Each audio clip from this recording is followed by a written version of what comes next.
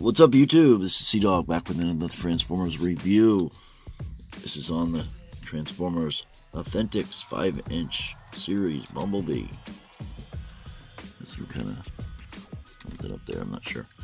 But as you can see, it doesn't have that much details molded on. You don't even have door handles molded on.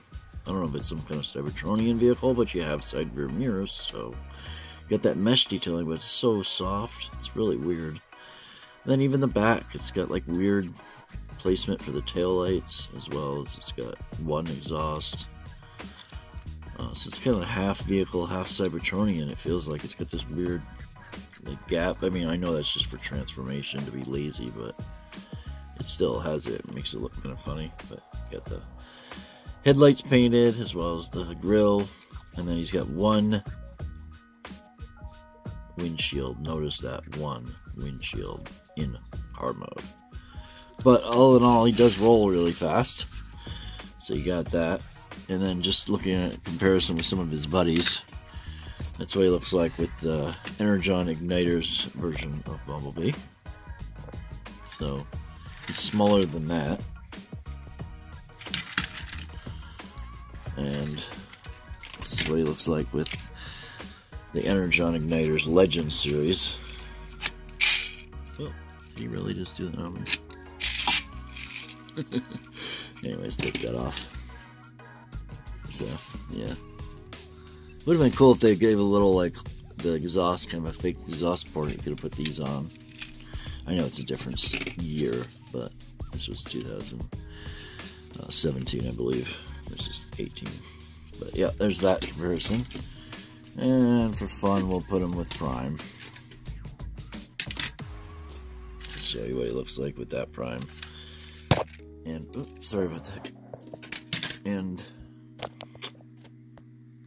And here's what he looks like with his wave mates, or his series mates, I guess you could say. Here's what he looks like next to Prime, the 5-inch Prime, 5-inch Bumblebee, and the 5-inch Megatron. As you can see, Megatron is the smallest in alt mode.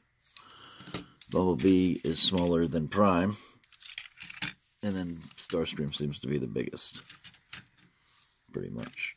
Yep.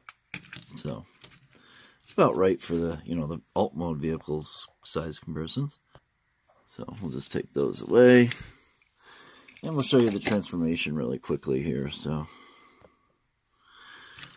taking him out, you can see that he's got, you know, very little transformation just from looking at him. What you do is you split this, and then you rotate down the leg, and then lock it into place like that. If you notice, this one's wobbly, and this one is not.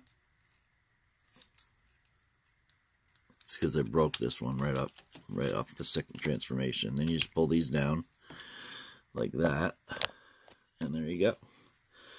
You got him in robot mode. And he's pretty cool. I mean, yeah. Let's check out his face sculpt right off the bat. I like his face sculpt. Very nice face sculpt. Something that was a surprise. But you got a little ball joint there on that head, so you can cock it a little bit, and you can look down a little bit, up a little bit, and then you can, of course, you can rotate it. You can go out like that. You can swivel a little bit on that joint, you know, but mostly it's just for swiveling like that. And, you know, you can go inward. And then you get a little, you know, knee bend, so you can do a little bit of walking poses if you wanted to. Actually, I'll have to use the other leg. Yeah, I'll show you in a minute when I get to there.